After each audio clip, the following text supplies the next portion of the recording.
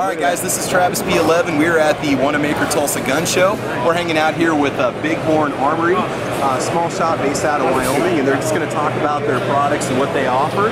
So we're going to let some of the representatives here talk about what goes into making one of the rifles and why you should consider it for your next big bore purchase. Alright, so what do you think? How you doing, sir? I'm doing great, yourself. Thank you guys very much for having me on your show. Well, as he said, we're Big Horn Armory. We're out of Cody, Wyoming.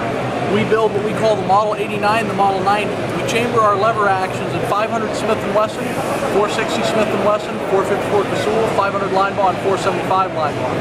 We also now do an AR platform in a cartridge identical to the 500 Smith & Wesson called the 500 Automax.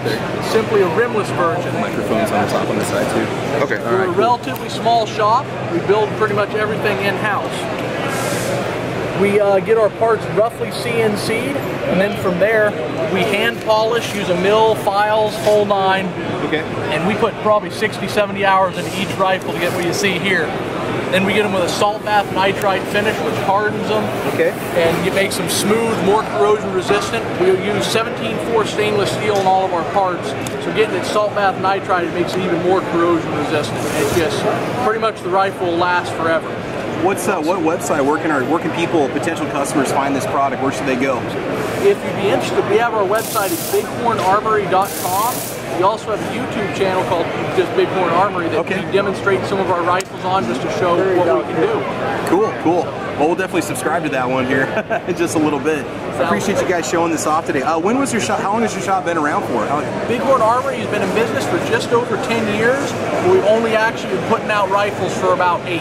So. Okay.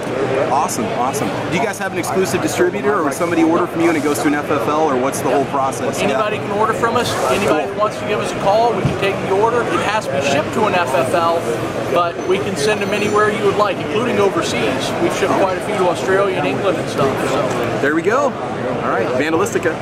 We're going to send one your way. We got a buddy down in Australia that gets in on our podcast and our chats, and so there we go. We'll give him an idea. Hey, thank you so much for your time, sir. I appreciate it. My pleasure. Thanks, man. Appreciate it. Awesome.